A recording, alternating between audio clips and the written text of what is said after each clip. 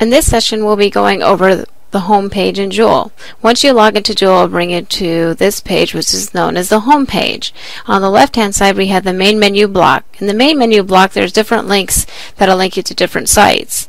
The site news, if you click on the site news, will bring you to information that is from the e-learning team.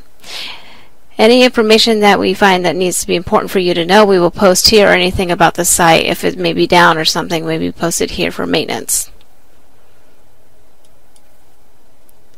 The other link is technical support. If you click on the technical support, this is where you can go to create a ticket for tech support if you're having technical difficulties. It will give you numbers when they're on campus, and if you click here, this is where you can click to file a ticket.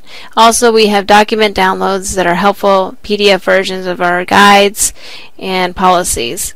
Below that is application downloads. If you need to update some of your applications, you can click here in this area, and that will get there for you.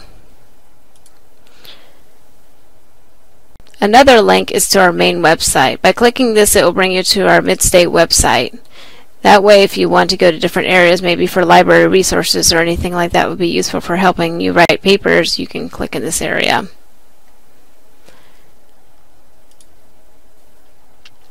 The next link is your Mid-State email. By clicking this, that will be a shortcut to help you log into your Mid-State email and check your email to see if you have anything from your instructors, or maybe you want to email them.